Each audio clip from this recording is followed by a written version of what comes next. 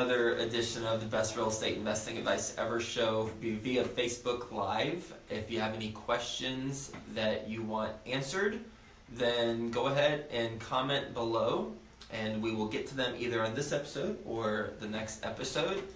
That being said, you ready to rock and roll? Let's do it, Joe. Okay.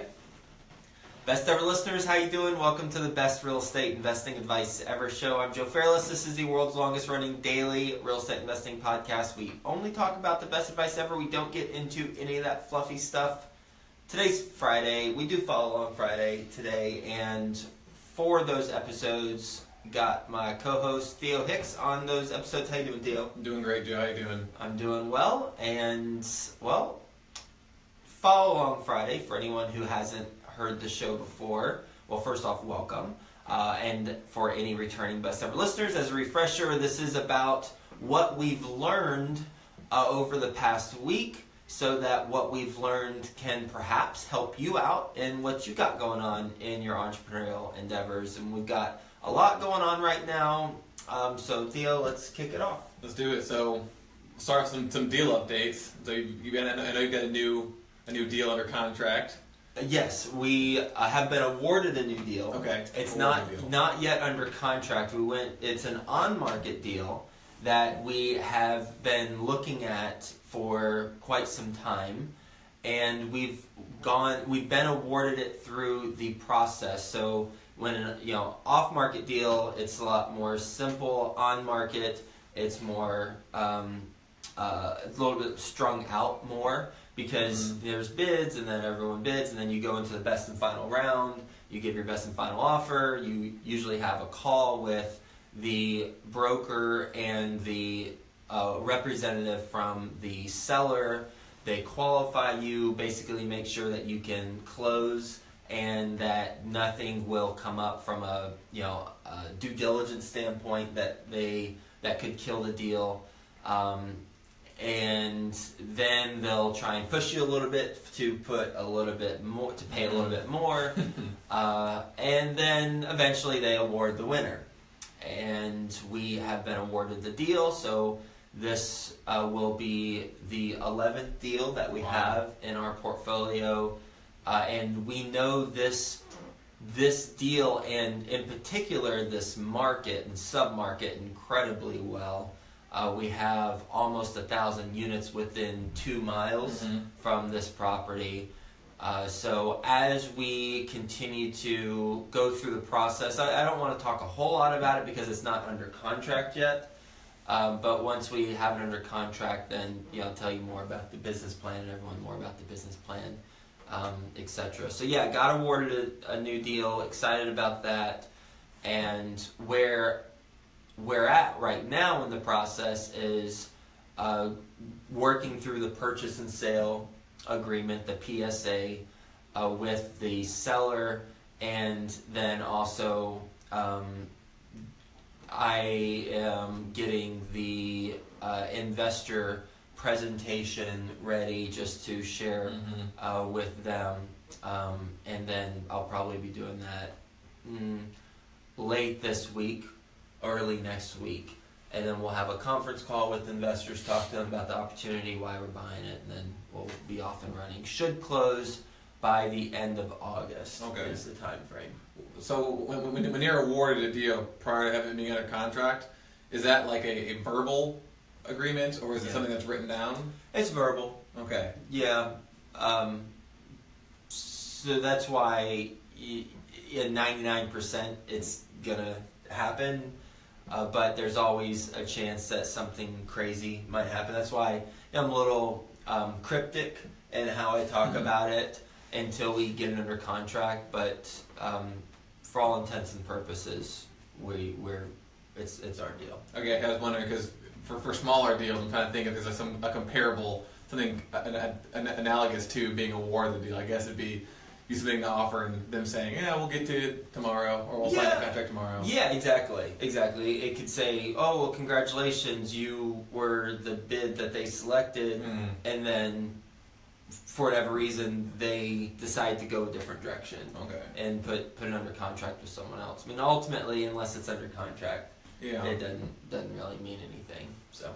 Awesome. Well, congratulations. Yeah. One thing you could do is have an LOI signed by both parties, and I've heard situations where that has held up in court, where you both sign the LOI and say we plan on getting a PSA, purchase and sale agreement, agreed upon by 2 weeks from today, and then if it's not, then it's not. But if it is, then, or within those 2 weeks, if they go to another buyer, then I have seen in a court proceeding where the seller was forced to sell to the original buyer, even though they didn't have a contract, but they had a signed LOI in place. Okay. So that could be one way that you could tie it up. But ultimately, as I've said many times, everyone loses when attorneys are involved. Yeah. So if they don't want to sell it to you, then I would probably just say, okay, it's not the right thing. Find another deal. Yeah. Awesome. Well, a couple updates on my deal. So yeah, are you closed? So we were supposed to close today, actually. Oh. But we extended the contract to the 31st because of things on the. So they signed the contract. Okay. So actually, it's funny because you're saying how you were awarded the deal and had the contract. I've been awarded the extension, but they still haven't signed it yet. They keep saying how we'll sign it tomorrow. We'll sign it tomorrow. Oh, so they haven't signed it yet. We'll see what happens. When do they have to sign it by? Well, there was. I'm not sure if there's a specific date, but I'm sure they should have to sign it by today. Well, when's the contract? We're supposed to today. Like we're supposed to close today. So the contract goes until today. So they need to sign it today. Yeah, and they verbally agreed to sign it, but verbally or anything via email. Yeah. Email. Okay, so they emailed and said yes, we agree to it. And when was that?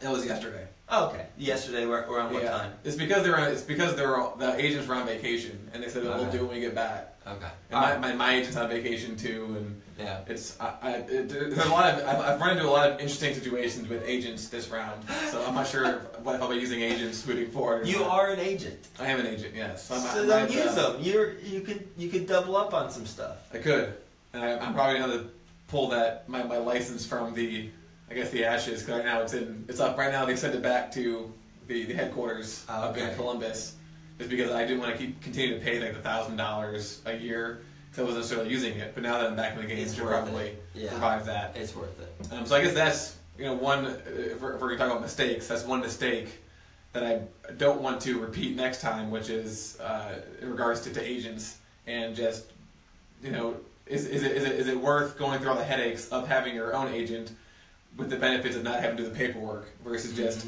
kind of just doing the paperwork yourself and having the extra money and not having the headache of having to rely on someone else and kind of taking control of everything. So that's probably what we'll do moving forward. But the good news about the deal. So moving forward, you will represent yourself. I think so. Okay. Yeah. I think so. I think this is a sign that I should be representing myself. Yep. Okay. But there's two pieces of good news about the deal. Number one, the appraisals came back at $10,000 over the purchase price, which is good, because we had a contingency in there because we were afraid that the appraisals wouldn't come back at the 220 mark, just because when we're running the comps, there weren't any comps that were over $200,000, but there were multiple sales in the past couple of months that were high enough that our property appraised for our properties appraised for $230. So we got $30,000 in equity over the three properties. 10 above each property. Yeah, 10 each. Okay, that's great. And something that's even better is the business plan was to go into each property and raise the rents to not necessarily like market rates, but to the rates that we knew we can get based off of a one bedroom and 1 2-bedroom that was leased in the property we're buying. And so for the 1 bedroom it was $600 a month, and for the 2-bedroom it was $750. And so we plan on going in there and raising all the 1 beds to $600 and the 2 beds to $750 because all the leases were month to month besides those two. But someone that I believe he used to go to the mastermind group, Zach, and I think he's like doing a road trip right now in a trailer. You know what I'm talking about? Yep. He owns a property there, and he just got $875, I believe, wow, for a 2-bed. which is, I believe it's the exact, because all the 2-beds are, all the fourplexes in Pleasant Ridge are all the same that I've seen. They all look the exact same. And so I know it's the same layout. I think he might have a couple of additional updates. I'm not 100% sure. But I mean, that's $125 over what I thought I could get.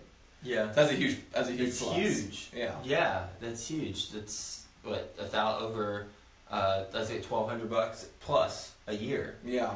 And right now the rents for the 2-beds are, I would say on average, around $675. Wow. So. Wow.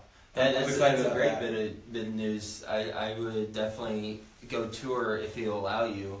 Just go check out his place and do a comparison. Yeah. Have you gotten into the units that the keys never worked? Yeah, we got in there. You got in there. We got in there What did you find? It was the exact same. There was no issues. Okay. They were just. I think it was just the keys were different. The tenants replaced the locks. So yeah, there's nothing hidden in there. There are no bodies or broken floors or anything like that. I was picturing a hoarder with dead things all around and trash piled up to your knees. Okay, cool, good. Yeah. Well, no, there was one unit that was a hoarder, and we saw it, and she was actually there too. But it was a weird situation because it wasn't like your typical hoarder. She collects dolls, so like Barbies and Star Wars characters. And she had a room that was just covered in these action figures. It was crazy. So that's you walk in, they're all staring at you. Basically. Yeah. She was following us around like we're going to steal one of her action figures. I was like, I'm not taking your dolls, don't worry. That's pretty entertaining. You're being watched. Yeah. Alright, so you had a lot more good news than anything. That's great on those. And remind me and perhaps the best of listeners, are you getting one loan for those 3 properties or 3 separate loans? 3 separate loans. 3 separate loans. Got it. And who are you working with? Not maybe the person, but the organization or the lender. It's called guaranteed rate. Oh, right, yeah. So it seems as if they're a hybrid of a traditional lender, like a Bank of America or a PNC, and like a community bank. Just because they seem like they underwrite the deals a little bit different than like how a PNC would, because they actually take into account the income of the property when they're kind of calculating their debt-to-income ratio. Whereas from as far as I can understand, traditional banks don't do that. They have you to wait 2 years of income before they start saying, okay, now we'll take 100% of income. Whereas for this lender, from my understanding, they take 75% of the income right away. Boom, right when they're underwriting the deals right now. Okay. We use them. Colleen and I use them to buy our primary residence. Oh, awesome. Guaranteed rate. Cool. Okay, good stuff. Awesome. So I kind of went over my mistake already. So do you have any mistakes you made this week? Oh, let's see. Of course I have mistakes I made this week. Let's see. One is it is taking me way too long to finish one book. I have finished it last night. I finished it. But I have had on my monthly goal for the last 3 months to read, 3 months ago it was to read 1 book, and then 2 months ago it was to read 2 books, and then last month it was just to read 1 book, and I still hadn't completed 1 book, and it's freaking ridiculous. Because I'd start some, and then I'd just trail off, and I'd go start another, and then I wouldn't read it all. I have finally finished it. It's the book called Priceless, The Myth of Fair Value and How to Take Advantage of It by William Poundstone. And I don't know how I came across it, because anytime either a best ever guest or someone I come across says, hey, this book is good, then I'll just immediately buy it, and then I'll read it, or Tim Ferriss or someone. The book is about, I've talked about it briefly on another show, but the main takeaway is anchoring is real. So when you say, I want to sell my house for $3 million, but the house is worth $300,000, that's a bit ridiculous, but there is some portion that automatically elevates the real value of the house to a higher level, and you will likely get more money for it. And what it's led me to think about is right now with apartments in particular, all of the properties we come across are priced to be determined by market. They don't have an actual sales price. And it goes absolutely against what all these psychologists and sociologists talk about in this book, and that is you don't do it determined by market. You actually set the price, even if it's ridiculous. So say you have an apartment community worth $600,000 and you want to get $600,000, set it for $850,000, and then you'll according to this book, you'll get the top dollar you possibly can for it. And I talked about some other examples on previous shows where some high-end jewelry store. Do you know one? I can't think of one right now. No, I heard of one. I think it was in the book Influence. I think he wrote about by Robert Cialdini. I think one of the examples, because he was also talking about that anchoring technique. He might have called it something differently. But he was saying how some jeweler couldn't sell this specific stone, and it was listed like half the price of some other stone that was like selling off the hook, and then they I think someone mistakenly doubled the price or added a zero out of the price. Yeah. And then I think someone mistakenly added a zero out of the price of this non-seller, and then it just sold out basically instantaneously. Yeah, I remember that example. I can't remember what book that was, but yep, same principle. And sometimes you need that stone with the extra zero, even if it doesn't sell, to then lift up your sales for other stuff. And this is what I talked about last time. Like you go into Gucci, and I don't know if they sell jewelry or not, but you go into Gucci. I think they just sell purses, and there's a big diamond, Gucci diamond. I'm pretty sure they don't have diamonds, but whatever. Roll with me on this. And that never sells, but they know it won't sell because the purpose of it is to then make the sunglasses and other things not seem as expensive. So takeaway for real estate investors: one, don't do price determined by market. Do an actual sales price. Two would be if you have a portfolio that you're selling, then maybe have one of the deals within the portfolio to be astronomically higher than what it should be, and then the others will then be risen up to a certain extent to that higher than they would have been without that anchoring point.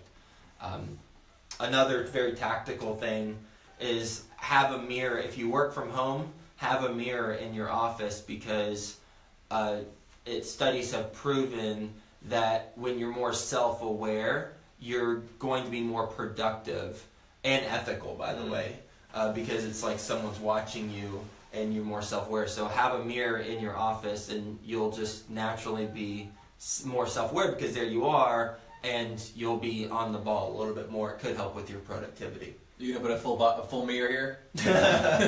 I who knows? I don't know. I might. I have a full mirror near my office, so I wonder if that's helping me or not. There you go. Yep. Something else, I guess. I think this is kind of related, not necessarily price wise, but I guess relationship wise in terms of anchoring.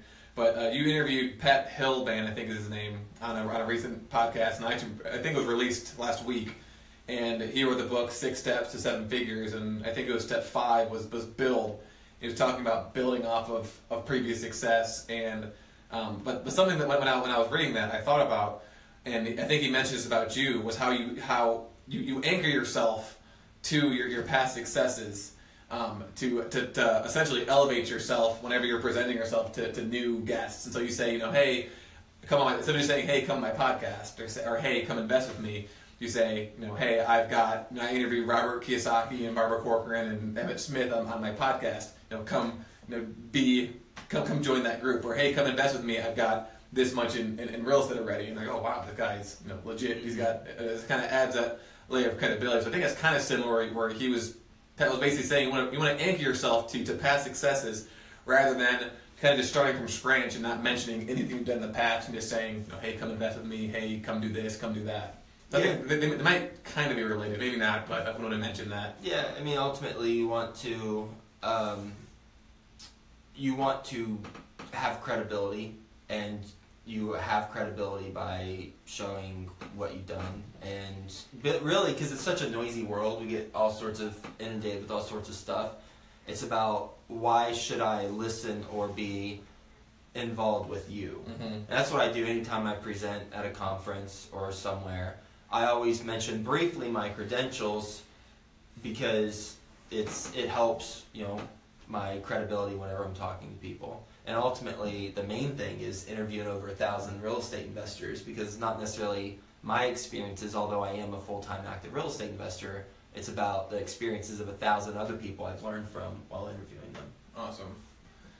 Cool. So let's transition. So we've got 3 questions, 2 from listeners and 1 actually from me. I guess you can consider me a listener. Okay. But we had 4th of July, Independence Day, and we have a blog about the 4 steps of financial independence on Joe's blog.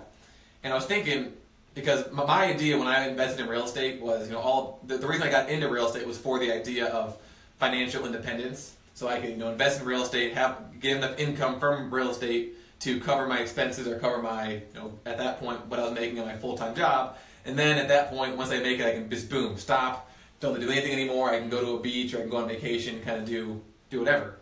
And I guess my question to you, based off of all the interviews you've done, is not necessarily how realistic that is. Obviously, it's possible you can actually achieve that and replace your income. But how many people do you know that once they get to that point, do they actually do that, or do they kind of just continue on and it's more of a financial freedom where they kind of don't have to worry about money anymore? Now they can just worry about expanding their business or doing something else. Well, I'd say the high achievers naturally want to continue to grow, because that's how they got to where they're at. That's how they've achieved what they've achieved, because they know how to play the game and have played it well and want to continue playing, because it is playing to them. It's not working. It's playing to them. So, with real estate, it's not like stocks, because with stocks you can set it up and forget about it. I'm sure you want to manage you want to look at your portfolio as you go along, but there's more hand-holding, there's more management involved with real estate. Maybe a triple net lease. That might be one. Or maybe leasing land or something like that. But there's always gonna be some involvement in our investments. I mean, I'm at the same place. I've got a large amount of real estate, and it's just about continuing to grow and optimize my potential. And it's not just optimizing potential in real estate or business, it's about personal relationships, physical health. And so the people who do achieve financial independence and what was the other term you used? Freedom. I mean, to me, financial independence, financial freedom, it's kind of semantics, it's splitting hairs. I mean, ultimately the question is, once you have enough money, do you continue to work, or do you go retire on the beach? That's basically the question. And I found that you continue to work, but it's not necessarily work, it's stuff that you enjoy doing and you want to continue to achieve at a high level. And there was something I read that Grant Cardone wrote, and it was about how do people work for 100 hours a week and not get burnt out? And the answer is, well, if it's work, you will get burnt out.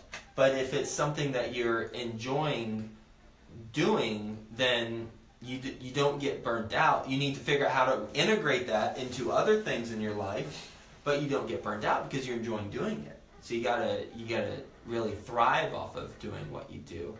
And I think the key is to, as you go along in your financial career, the ladder, you climb the ladder, to identify more and more of what you really enjoy doing. So what aspect of the business is the play part versus what aspect is the work part, and then building people or building systems and teams around you who help you with the work part. I don't plan on retiring on the beach somewhere, because I go to the beach now and I just sit there for 10 minutes and that's it. Like, I want to go play volleyball. I want to go in the water. I want to go do bike rides and stuff. And so then the question is, do you plan on going to retire on vacation permanently? I would feel, I'd feel worthless. And perhaps that's something more deep that we would need to discover, but I just constantly need to, be, contribute. And there's tons of ways to contribute, but as long as I continue to grow my business, I know there's a ripple effect of really positive things with a lot of people, and why not continue to optimize that? I think that's what most high achievers realize as they go along. Tony Robbins, Oprah, Elon Musk, they could retire, they could stop working, but then what? I mean, statistics show when you retire after you've worked and you don't have a focus, you die in like 5-7 years, for males in particular. Mm-hmm. So why do that? So I think the image of going to retire on the beach is nice, but it's not correct. And if you do, you'll probably die within 5 to 10 years, especially if you're a male. Yeah, I think a really good point you made. I think this is actually my idea. I just hadn't articulated it yet. But the high achiever, the person that's going to actually achieve this financial independence, freedom, whatever you want to call it, isn't necessarily going to set the goal of, once I get there, I'm going to retire. They're going to have the goal of, I always want to expand and grow. Mm-hmm. And so I guess the point is that if you are a high achiever, your goal most likely is not going to be, I want to retire. Your goal is going to be, like Elon Musk and all those other people you named, to continue growing and expanding, forever, consistently, until you I guess die. And so I guess that was my question: is or I guess the answer to the question is, the type of individual that actually achieve the financial independence doesn't necessarily want to retire and quit their job, or retire and quit the business and just do nothing. Mm-hmm. The person that is actually capable of achieving the financial freedom will, once they get to that point, just continue going, and perhaps optimize the business so that they spend no time doing stuff they don't want to do and only time doing stuff they want to do. That certainly could be it. Yeah. And they might go on a year-long retreat or something, but I guarantee they'll be right back in the game, maybe starting a new business or something, because that's just how things work. I mean, I don't have to do another podcast episode ever. I mean, this could be the last one, and that'll be it, and my business will be fine. Mm-hmm. I mean, I'll be fine, but that's just not how I'm programmed, and I just want to continue to grow and achieve, and that's what the high achievers do. Awesome. All right, so the next question is from one of the listeners, Robert, and he says, I'm trying to get going in the multifamily and ran across some student condos 1 to 2 blocks from university. There are 6 of the 14 condos available. I don't see much upside appreciation unless the building is remodeled. It was built in the 1980s. Each unit has 1 vote for the HOA. If I were to acquire a majority of the 14, say 8 of them, that put me in a position to force a remodel. I think the location is excellent, will always be rented, but the outside is not appealing, and that would hurt the appreciation, in my opinion. I guess the question is, if he has a majority of votes on the homeowner association, will he be able to force the HOA to repair the outside of the property? Yeah. Well, ultimately, disclaimer, I've never been in this position. So I am about to say what I think, but it is not based on personal first-hand experience. I would think the approach would be to know what the HOA guidelines state, because whatever the bylaws say in a document, that's what is, what they'll go by. So then the question is, how do you get access to those bylaws for the homeowners association? Ask for access maybe, and then if they don't get it. It should be publicly available, but I'm not certain about that. So that would be my approach, because they might have something in there that says, a majority. If you own 8, then, or if you own however many, then you can influence all the votes on the board, or it might be something different. Who knows? And they might not even let you buy more than a certain amount of properties too. Exactly.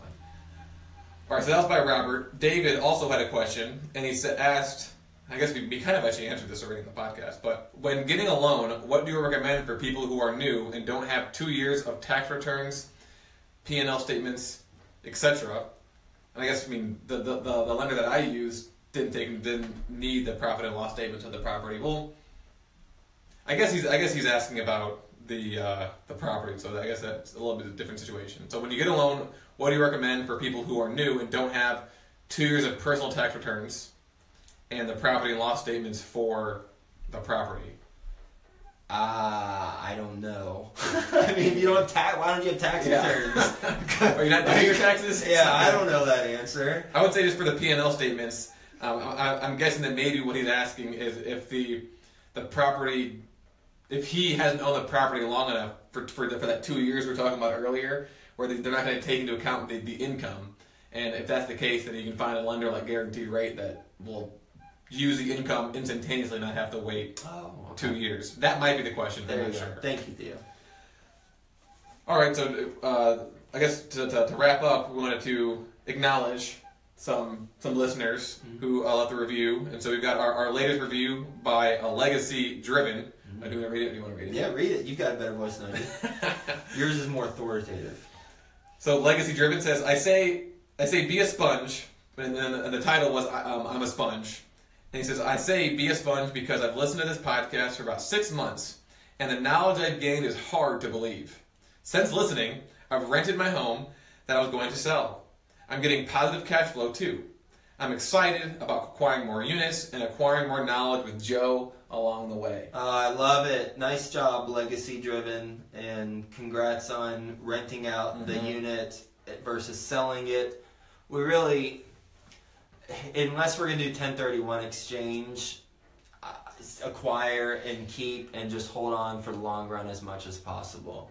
And so props to you for doing that, and grateful that you are a listener. And for best ever listeners, if you write a review in iTunes, first off, that will be much appreciated, so thank you. Secondly, we're going to be reading one review on Follow on Friday, and so we'll give you a shout out as well. And something that I believe is Robert Kiyosaki said, this is paraphrasing, but he said he's never lost money on a deal because he never sells a deal. He holds everything and doesn't sell. And or I'm sure he does 1031. I bet he's done a 1031 exchange. He's probably sold. I think it's like exaggeration. Yeah. Imagine that. He would be exaggerating. Yeah. All right. Cool. And then finally, just want to talk about the any upcoming exclusive interviews you've got. Yeah, I got a lot of questions from listeners for Jillian Michaels. I'm going to be interviewing her next week. So there's still time if you have questions. She is an entrepreneur, clearly. We're going to be focused on her entrepreneurial endeavors and really what we can learn from a high achiever like herself who's succeeded within her chosen profession.